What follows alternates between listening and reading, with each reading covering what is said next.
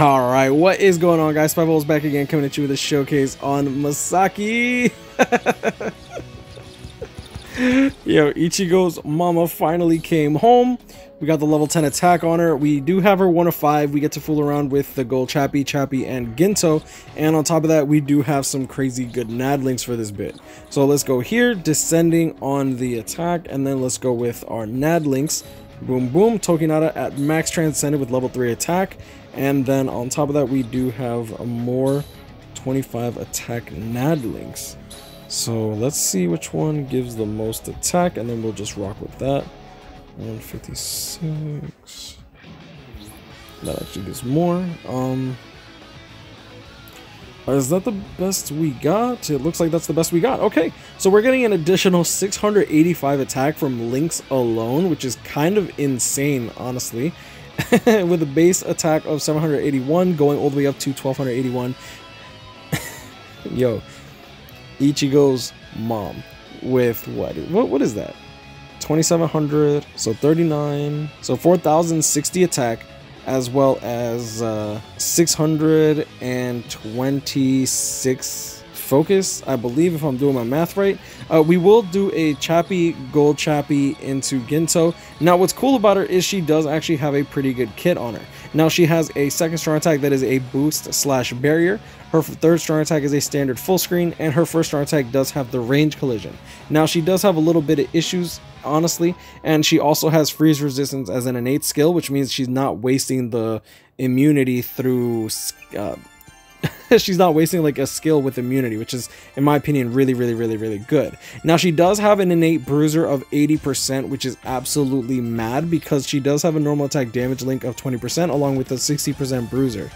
That in and of itself is nasty, as well as a 50% berserker, decreased damage taken at 16% from the links, paralysis immunity from the links, flurry, enhancer, sprinter, poise, guard break, hit hidden enemies.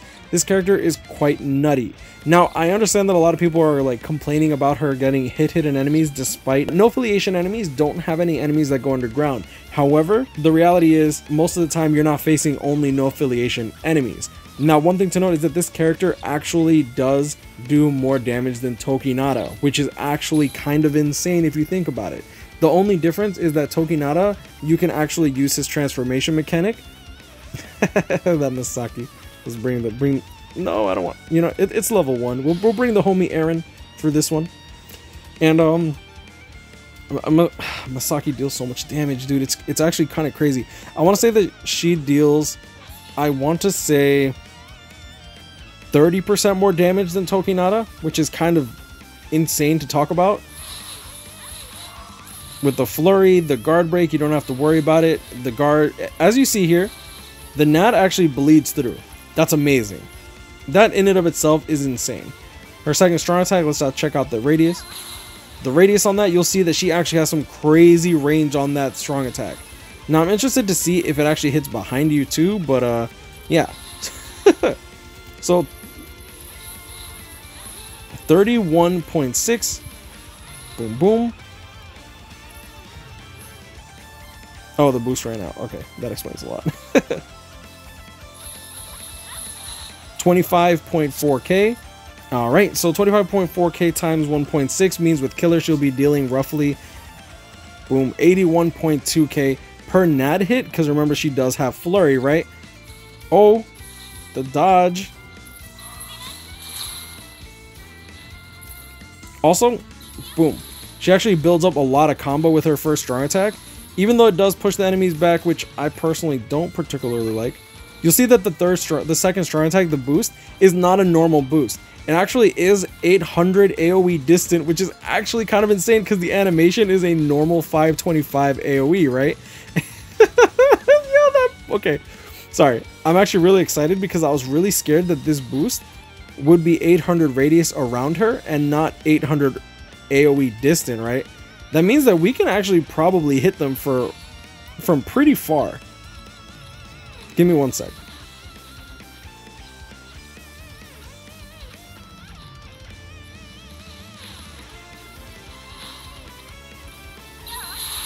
Look at the range on that. That is 800 AoE distant in front. That's literally the circular AoE, it just doesn't look like it. That's actually really, really, really interesting.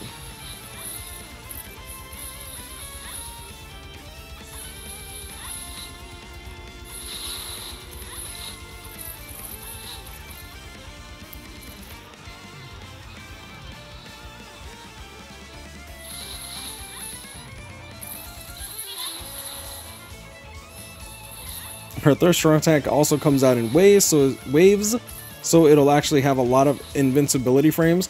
One thing that I like about her is that her first strong attack does actually come out pretty quickly, as well as the great nat string that she actually has because of that guard break. Ooh, that is nice. All right, let's boost.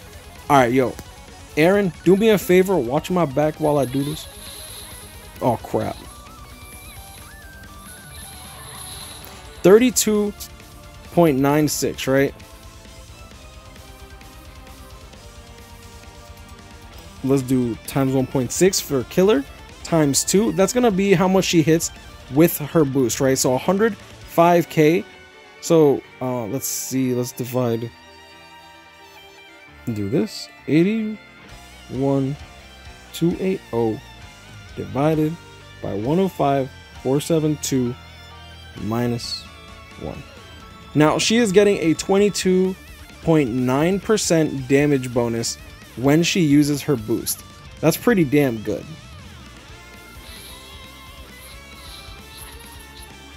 Now obviously if you get this character with like 2 out of 5 with focus level 10, she'll be dealing massive amounts of damage because we are relying on her to crit in order to actually get that damage, right? Shout out to the boy Vonta J, STI Ryan in the building, right? Quest results. I'm actually glad that they added that change.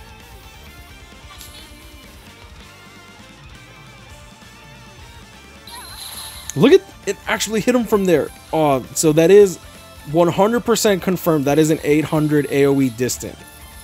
I was not sure by the gameplay that we saw. It looked like it, but I wasn't able to confirm it. I can 100% confirm that that is an 800 AoE distant attack. That's awesome. Third strong attack comes out in waves. Nice, the AI is actually pretty good. What's cool is that since she like one-shots everything, she's able to just pump out her strong attack, her normal attack damage string really quickly. Like even when she's in danger, maybe not completely in danger, but even when she's in danger, she's actually pretty safe. It's actually really good to see.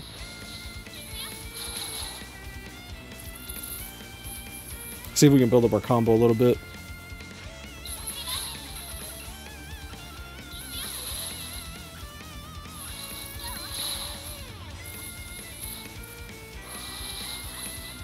Ooh, that was actually mad close.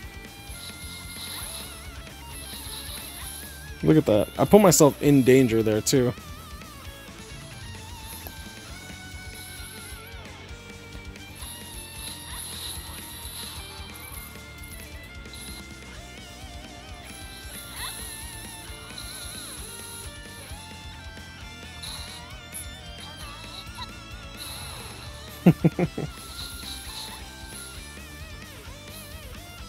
Oh man, yo, Masaki though.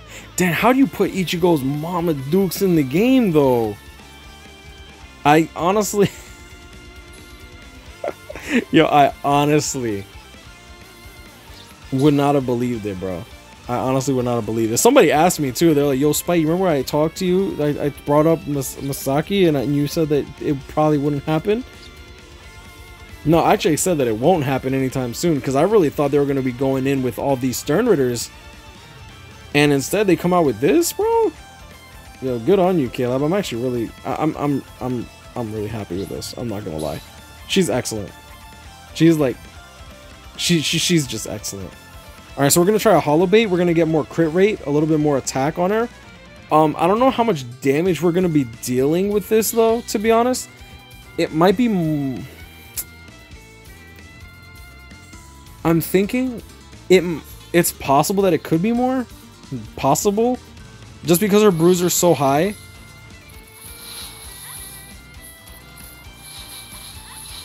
Yeah, so it is higher. That is so funny. Okay, cool. Is that higher? I don't even know. Okay, so I just checked the damage, and yeah, I can confirm that a Hollow Bait is actually better on Masaki than a normal attack damage item. I think it's because she has such a high bruiser that any more bruiser on her just doesn't really scale as well as just attack would. So let's make sure we don't bring an ally, and let's check out what we have in store here.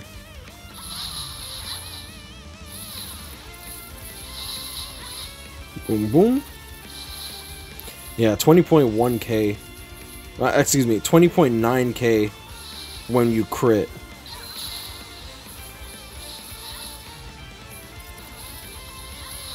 $33.9k. That's without combo bonus. Like, honestly, I feel like I should have just gotten like. Ah man, I should have just brought someone for the combo bonus just alone. Let's build. I'm gonna build up the combo bonus, so give me a little bit. The 800 radius AoE. Oh, that is so good. All right, so I'm building up the combo slowly, little by little. I've been trying to. Honestly, this is taking a long time. I wish I brought a vortex unit. Nice. We should get it actually pretty soon. For strong attack, there is our full combo bonus. Boom, boom. 26.7k on a crit. Oh, that is so good. What is that? All right, so 26.7k on a crit times 1.6 for the killer times 2, 85.4k. Just, oh my goodness, that's crazy damage. Okay, let's check out what we get on here.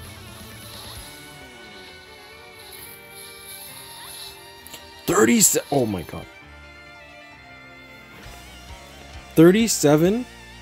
100. I don't even remember what it was. 1.6 times 2. 118,000. So we're dealing like 18% more. Okay, maybe not 18% more damage. The 32.96k was the with the normal attack damage item at our highest crit. Obviously, there's going to be some fluctuation when we're talking about damage numbers this high, but 105.4 divided by 118.7. So 105.4 divided by 118.7, right? Minus 1. Boom, boom, there we go. We're dealing 11.2% more damage with the Hollow Bait than we would with our normal attack damage item. Now, obviously, this is not like 100% guaranteed you're always dealing 11% more damage. This literally just, this was our highest number for here, and this was our highest number for there. Obviously, there's going to be some fluctuation because like I could be the higher end of one area, could be the lower end of another. But yeah, that's just what we found here. Now, give me 1 second. I'm going to get our boost going, and then we're going to slap the living shit out of this Okiora. Alright, and we almost have our boost. Please don't get one-shotted. Please don't get one-shotted. Boost. 34.5k. It's pretty nice. Not quite the 37 though, so you see like there is fluctuation when it comes to our damage numbers. Unless we got hit before.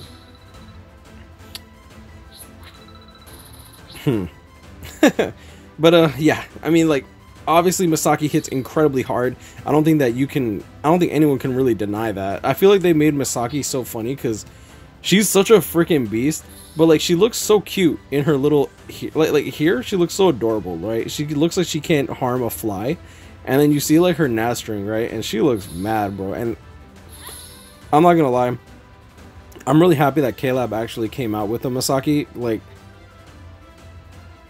dude, Ichigo's mom is playable. That's nuts.